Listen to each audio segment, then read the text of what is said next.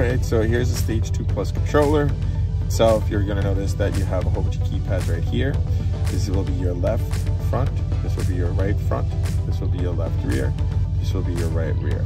The center itself would be your 5 memory presets, and I'll show that to you in just a bit. You're gonna notice here that on the top right hand corner you have your tank pressure.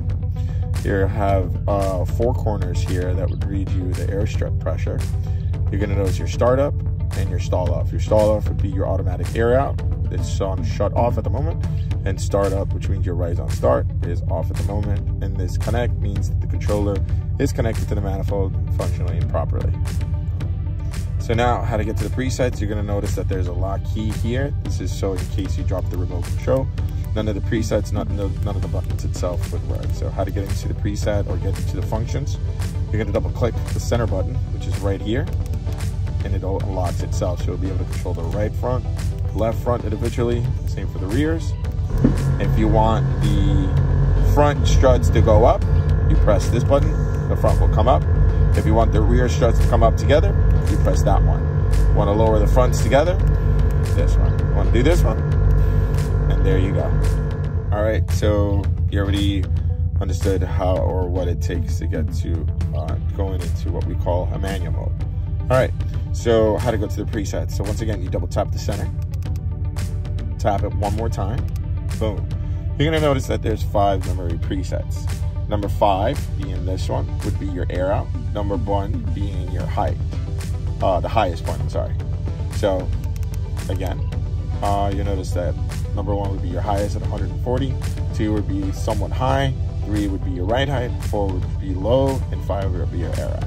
So we're gonna go to your, let's say you wanna go to your right height, you press the middle button, which is number 3, and it goes to your right height. You notice the pressures itself change. Want to go back to, let's say you got to go to over a speed bump, it's high up, or you got to get in someone's driveway or to a lift, you press 1. And then you'll notice that the air pressure completely changed. Want to go back to air out, your right height. Want to go into your air out, which would be number 5, select that one. And you'll notice that the air pressure on the bags completely aired out or aired out. All right, so the next question is how do I turn on rise on start? So you're gonna double click, hold this for a few seconds, and you're gonna get into the BIOS. All right, so you wanna select this down, which is called the drop down menu, or the ignition menu. Ignition would be the rise on start. Select that one. So you want it to rise on start. Once you set your presets on number 3, boom, click up, level on 3, boom. And now whenever you start the car will automatically air up. So let's give that a try. You have to load itself, and boom, there you go. So now you'll notice that rise on start, also aka startup on 3. All right, so startup on 3 means that whenever you start up the car, it'll rise on number 3. All right, so how do I do auto air out? So all right, that's pretty simple. Double click here, hold it for a few seconds, boom. Click on where it says drop down menu. Click on that one. Stall, drop down, boom. Select up, on. Now you got to go back to drop down menu. Select that one, drop down, yes, execute, boom. That means whenever you shut off the car will automatically air out. So you have those 2 key features again. So in order to get there, you have to select first drop down menu, select stall drop, and then activate drop down. Okay, so let's go to the right height, and then you'll also notice that stall on is on, which means now it's activated and ready to go. So whenever we shut off the car, and as you can't see it, but you can hear it, the car aired out. All right, so now we're gonna show you guys how to set presets itself on the Stage 2 Plus. So we're gonna double tap the center button to unlock it. Then we're gonna hold the center for a few seconds, and we're gonna go right over to height menu. Select that one, you're gonna have your 5 memory presets. And let's say we're gonna start off with your right height, which is number 3. You want to select number 3, it's also known as level 3. Select up and on because you want to activate it. It's already off.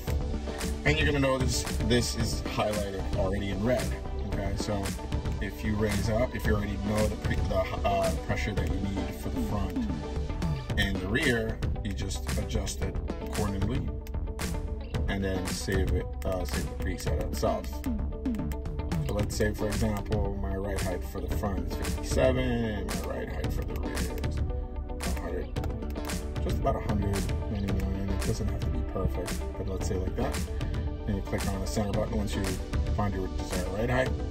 Select up to confirm, and boom, and there's your preset. Let's say if you want right height number 1, select that one, activate it. Even if you're changing it, you have to constantly activate it. So let's say you want the fronts to be 145, and you want the rears to be 145. Okay, that's with your max pressure. Select it, confirm it, and save. Now it goes over, say, for the rears. I'm sorry, to air out, number 5. Select number 5, activate it, and then that would be 0. Okay? So like 5, 10, or whatever, as long as you're airing out at a significant number, then that would be it. Confirm it. If you have any questions, feel free to send us an email over to info@AIRTEKK.